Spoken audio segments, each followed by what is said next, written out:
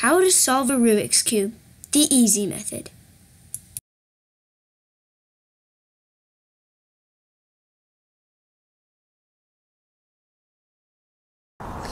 Hey, today I'm going to be teaching you how to solve a Rubik's Cube. So, first, what you need to know is what the, how you're going to solve it. What I do is layers. This is the first layer, the top, and this line right here. The second layer is this line right here, and the third layer is this right here, and the bottom. So you can start with one side. I always start with the white because it has this little cool logo on it, but you can choose whatever color you want. So first, by solving this white cross, if you already know what the algorithms are, you can solve it. For the beginning, solving this side, there aren't very many algorithms, but there are some. First, we'll start with the edges, getting the edges. So first, let's find a white edge piece. Here's one. It is kind of hard to see, but blue and white. So first, we want to, you can either turn it this way or this way. I turn it this way so it can get onto the bottom. Once it's on the bottom, you twist it, both of these two, around until you match up the blue with whatever it is, so that it's white and blue. And then you turn it 180 degrees, and then it's white, blue. In some cases, when you turn it the wrong way, it can get like this, and it can be white, green, so switched around. The algorithm is pretty simple. It's this, so this, then that, and then as you can see, it's white, green. So you just did that. And I'm gonna put this one back because I kind of messed it up while doing this. Actually, I shouldn't do that. Actually, won't worry about that one right now. So when one's in the bottom and you don't want to do that algorithm or have to memorize it, I like to put it up to the side, and because if it's right here, then you can put it up to the side and then put it down so that it's on the bottom, even though there may be one on the top. So what I like to do is do that and then flip it again, put it up. And there it is. We have two edge pieces. Now we need to keep going. So put that down, even though there is already one up here. Let's put it down. Flip around to the red. And then you can actually go back to that other one and then fix it. It doesn't really matter if you mess up the bottom because we're just going to be messing that up later anyway. So we have 3 edge pieces done, and there's one left. You can just do the algorithm on this one because white, blue. I will.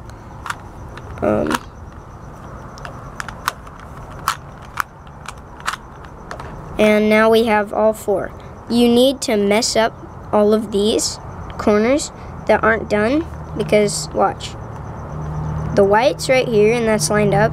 It's red and blue, but blue and orange, so that doesn't even match. So you can just put it down and slide it out right there.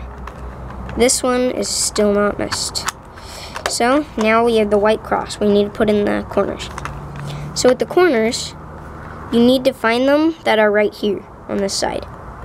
And then this is green and orange, and this is green and orange and green. So that's already there, which is pretty nice. So, turning it away from here, you need to turn it down and turn it the bottom over. And then put it up. And that's all you have to do. And then for this one, it's out of order. It's supposed to be right here, but it's right here. So what I do is I put it down, and then I flip the bottom twice. As you can see, it's up here.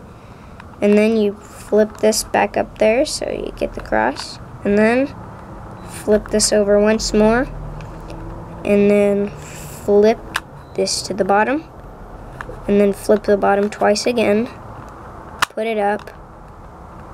Put the bottom over. And put this. And then do the same thing. And over.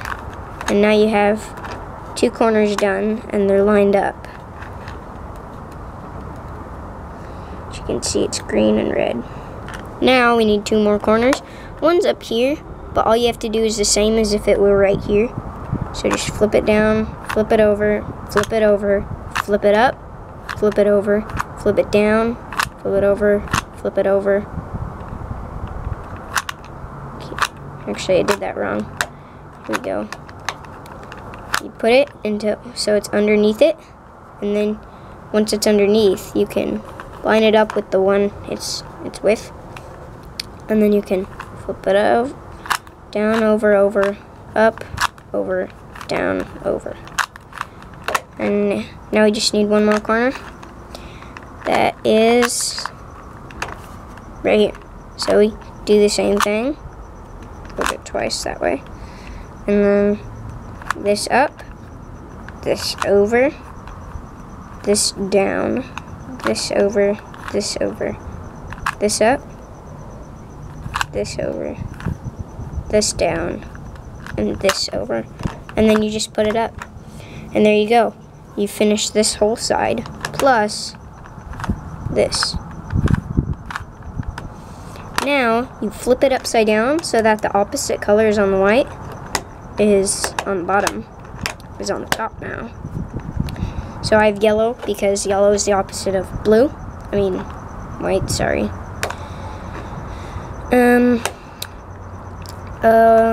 Now what we're gonna do is these edges. And you see up here, you need to find edge pieces that are not the color of the middle, even though they're out here sometimes. These 2 edge pieces do, these don't. So, let's do this one. See this right here? You match it up with the one it is, and then you look on top. This is red. So we need to look. Is it to the left? No. It's to the right. So you do the algorithm for what it is to the right. And when you do it, yeah.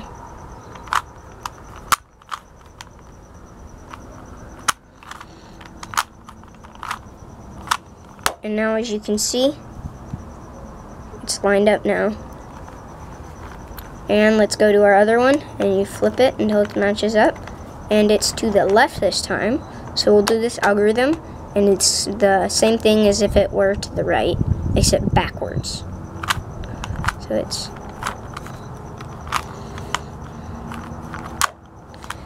Sorry, I'll do this again.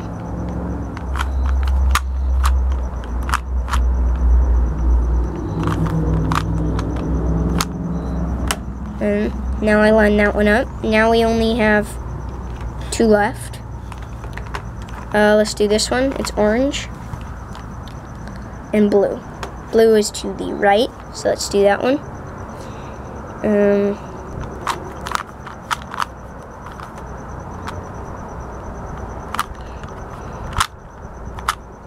And now that one's lined up. We have 1 left, and as you can see, it's in the right place, but the colors are flipped around. So, and all of these ones on the right, on the top, are yellow. See, that one's yellow right there. This one's yellow right here. This one's yellow right here, and this one's yellow on top. So we can't use any more. So I like to use this method called substitution, which is you choose any one, it doesn't matter, to go in the place of where it is. It doesn't matter if you do it from the right or to the left.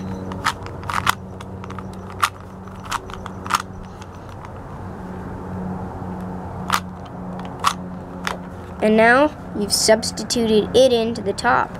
And if you look around on the top, that's the corner, the edge piece that I had. So I'd flip it around it, match it again, and put it in the right way this time.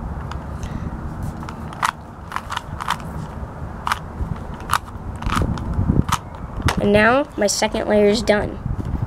While doing this. So now what we're gonna do is do this top. So you can either have the dot, just the dot there. Don't worry about the corners here. You can either have the dot, the L, the bar, or the whole cross. If you have the whole cross, you don't have to use this. I have the bar here. If you have the bar, always hold it horizontal as you're doing it. Horizontal. If you have the L, always put it in the top right. And if you have the dot, it doesn't matter where you put it. So you do this.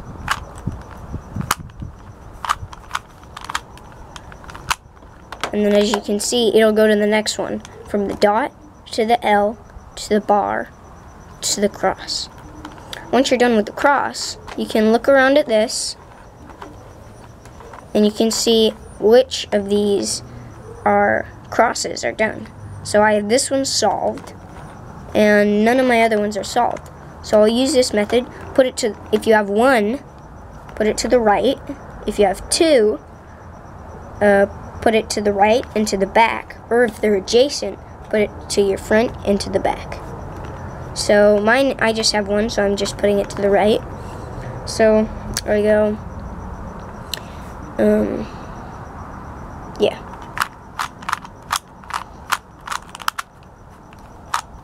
And now I have two solved, so I'll put one to the right and one to the back. And I'll do it again.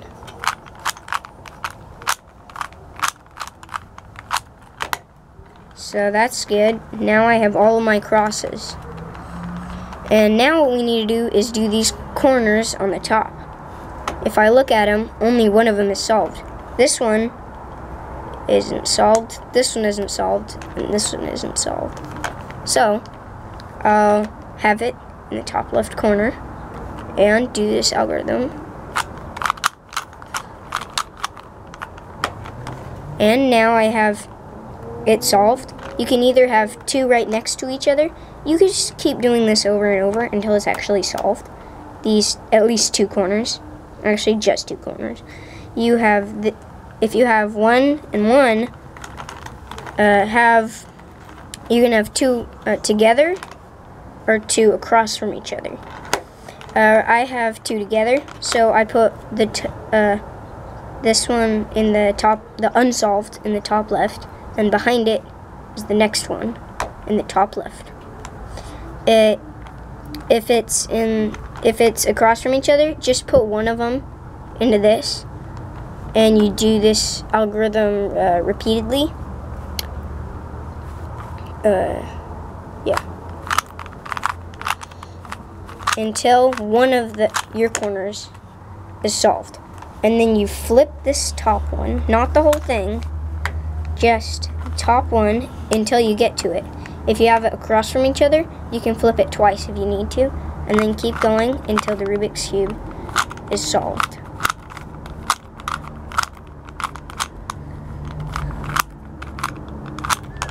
And then once I'm done with that, you flip it a few times until it gets to it, and you just solved a Rubik's Cube. Yeah. Make sure to share this with all your friends.